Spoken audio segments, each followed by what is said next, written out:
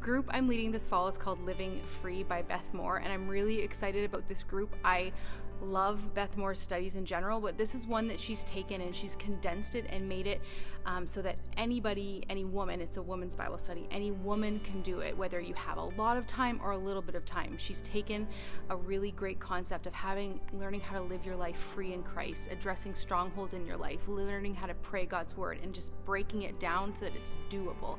I'm excited to get together with another group of women and just talk about these things and learn how to do life better and to live free, so that as we are free in Christ, our neighbors and our family see that freedom and they want it for themselves, and then we can share it.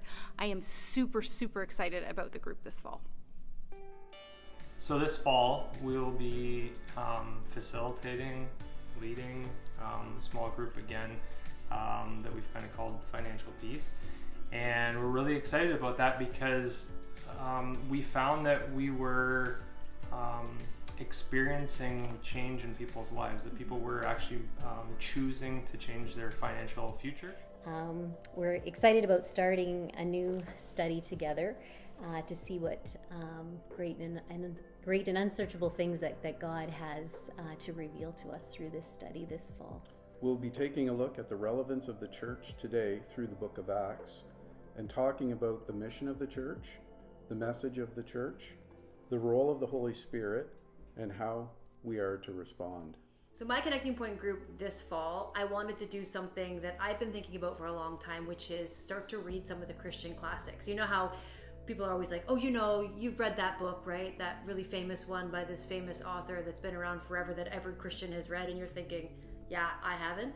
I wanted to kind of read some of those together because I haven't read a lot of them either, and I thought it'd be great to do that in a group together with other people who are interested in learning about the classics and being challenged by them and going deeper in our faith through them. And so this first one, we're going to do Mere Christianity by C.S. Lewis, and going to break it up into 7 weeks of reading and the first week of an introduction. So I'm really excited to dig into this together and be challenged in our faith and really find that middle meeting ground between what we're doing in our individual discipleship and what we're doing as a big church family, and meeting with some of you who want to dig into this with me. I have done small groups for my whole Christian life. I've done them since the time I was in youth group until now. And to me, it's just always been a place to get together with other believers, to talk, to grow, to share your ideas. It's an important part of my spiritual growth. I can see the difference it made from the very beginning up until now. I can't do this Christian life on my own. It's not what Jesus wanted for me. I need a community of believers to come alongside me and to help me learn and grow and to follow Jesus better. We have gotten a lot out of small groups in the past by being part of them because of the connection with the group and the accountability that we've received and being able to give as well in what we've discussed and stuff like that.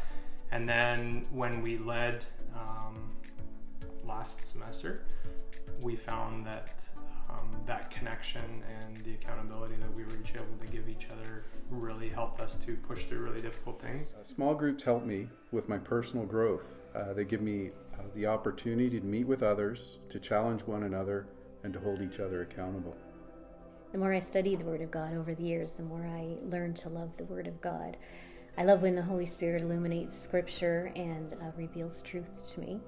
I wanted to be able to share these exciting studies with others so that they could learn to love the Word of God too, and they would be excited and amazed when God reveals truths to them too. I love small groups because they create a beautiful meeting point between our big services and celebrations on Sundays and other times, and your own personal devotional life and what God is speaking to you, and you wanting to move forward and become more of a disciple in those areas. And so it's like small groups bring those two worlds together and help you.